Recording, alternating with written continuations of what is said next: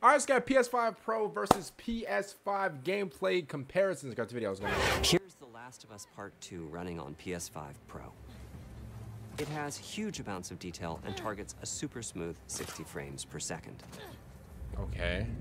Let's compare this to the fidelity mode on PS5, which is only running at 30 frames per second and is therefore much chunkier. So the PS5 Pro got both fidelity and performance. This goal of delivering almost fidelity-like graphics at performance frame rates has been achieved for a broad set of titles, including Marvel's Spider-Man 2.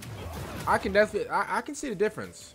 And Ratchet and Clank. I can see the difference. I can see it. PS5 Pro is close to doubling the power of PlayStation 5. Yeah, I can see it, bro. You got to look close enough to see like the difference though a little bit. I can't lie to you. Pro versus performance mode on PS5, both of which target 60 frames per second. What we see here is a difference. Oh yeah, you can see it. PS5 look at the Pro is grass. much sharper and crisper than PS5. Yeah, yep, I see it. I see it. For this, my favorite is the parade scene from Ratchet and Clank. Distant details are much clearer. Here's the thing, right? Let me tell you something about this, right? With the PS5 Pro, and of course, I know the prices are absolutely ridiculous. I know, I understand, you know, not everybody's Bill Gates, but I would say this though. The PS5 Pro, bro, it is obviously PlayStation's like most powerful console. One thing that I would say is, bro, for it being $700, now listen, again, not everybody is Bill Gates, but at the same time, I see why it is high price. I was expecting this to be like $600 though. I'm not gonna sit here and lie. I was expecting this to be like $599 off the bat. That's what I was expecting, because I believe the PlayStation 4 Pro was $500. I think it was $499. So I was like, yeah, you know, PS5, you know, it's the newest console. I'm expecting something crazy like 600.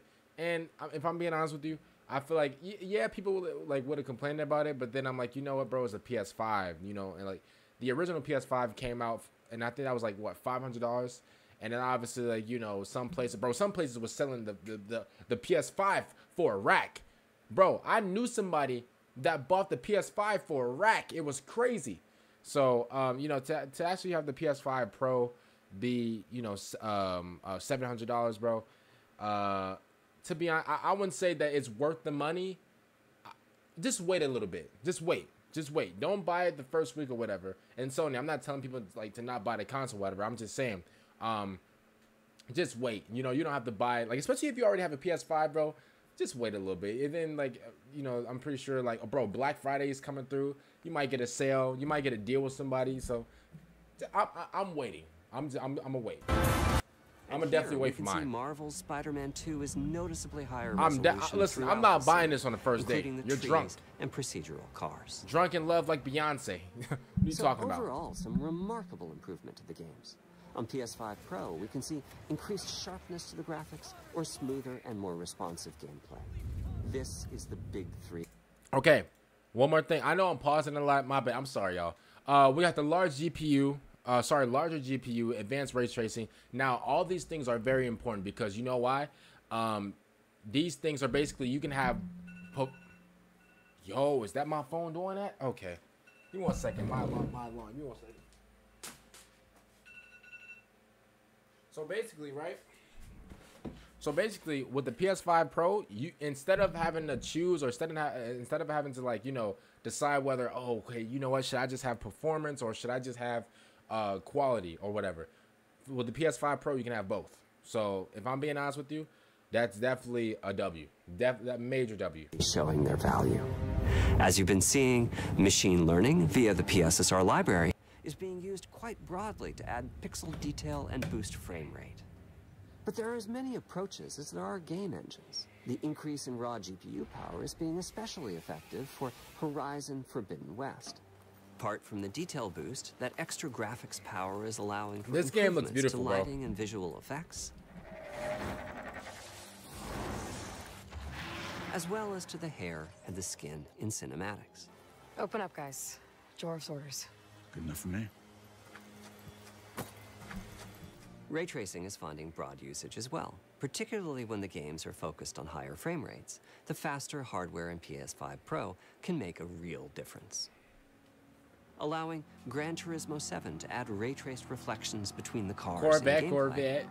while continuing to support their targeted 60 frames per second.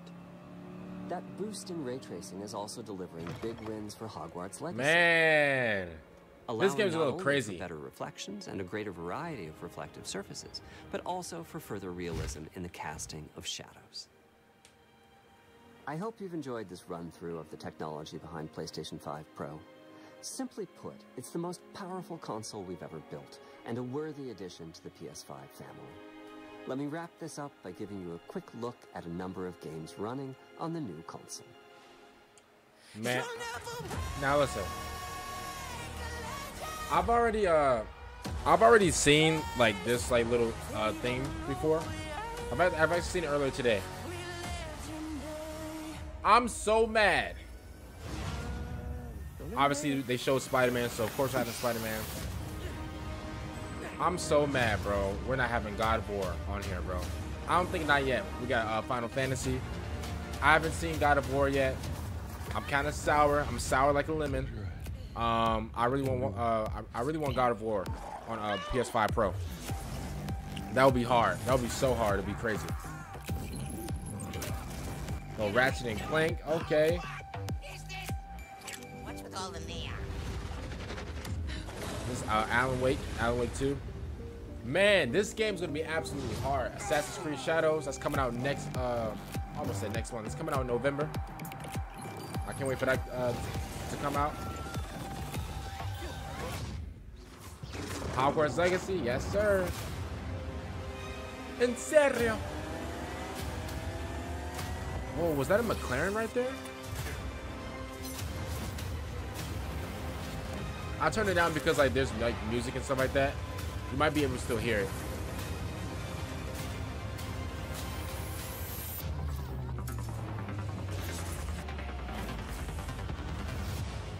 Yeah. Yeah. And this, I'm gonna be honest with you. And in reality, right? And you know, this is just like this is just like how it is. The entire, I don't want to say the entire focus was on like the price or whatever. Obviously, like the price was like the shock value thing. Like that was the thing that everybody was talking about. But I still think that this is still like a really good console because of like the actual technical like thing behind it, which is like it has like more CPU. We don't have to fight over quality versus performance. We can just have both now. I actually do like the way this looks. It's very simple. It looks like it looks like it lost a little bit of weight. I like that a lot. I do like the whole three stripes or whatever, just like how the PlayStation 4 Pro had like the 3 steps or like the 3 bricks or like the 3 whatever you want to call it. I call it like the 3 center blocks, but it is what it is. But yeah, this was definitely the shock value right here. $699. Man, this blew everybody away. And if I'm being honest with you, I was expecting a high price. I wasn't expecting $700. I was expecting $599. I was expecting $600. I was like, you know what? The PlayStation 5 was $500. You know, and then like there's no way like here's the thing. I wasn't expecting anything like 800 or like I wasn't expecting anything outlandish, but then like, you know, they showed you know, $699, and I was like, okay, that's a little bit outlandish. So that definitely proved me wrong. And then, right, I can't believe, bro, I learned this later that day, bro. The actual disc tray, this is the digital version.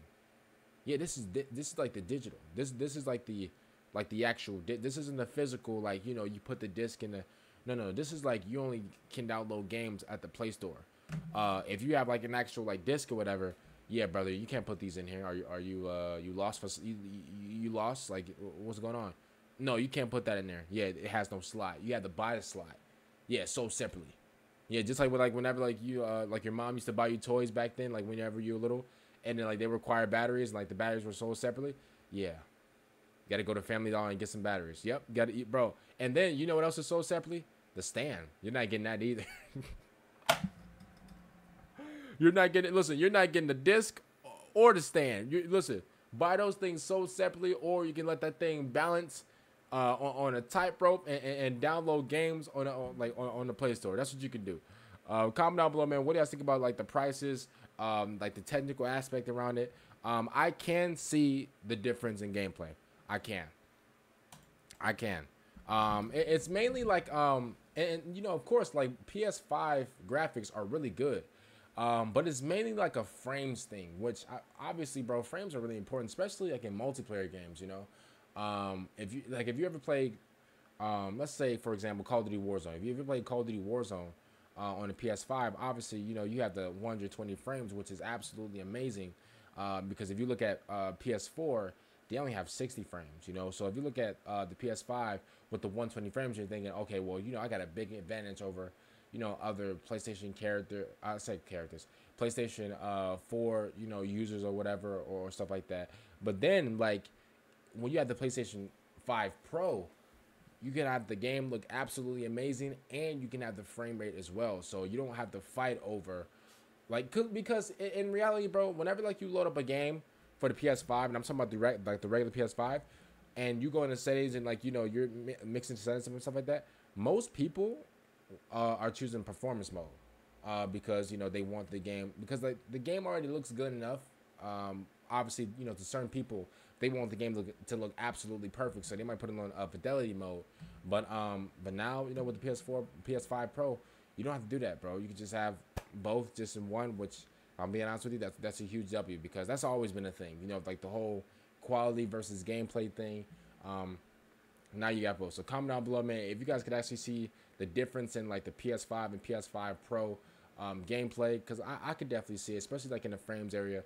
And comment down below, are you guys getting are you guys getting the PS5 Pro first week? Because I'm not. Listen, respectfully, Sony, I love you, but I'm not getting this first week.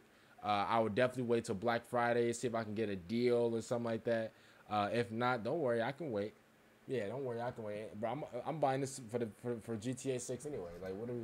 Listen, I got to be honest with you. I'm buying this for GTA 6 anyway, for the first place. So there ain't no rush in me. Comment down below again if you guys are actually picking this up. Make sure you guys like the video, subscribe to the channel, and see you guys next time out. And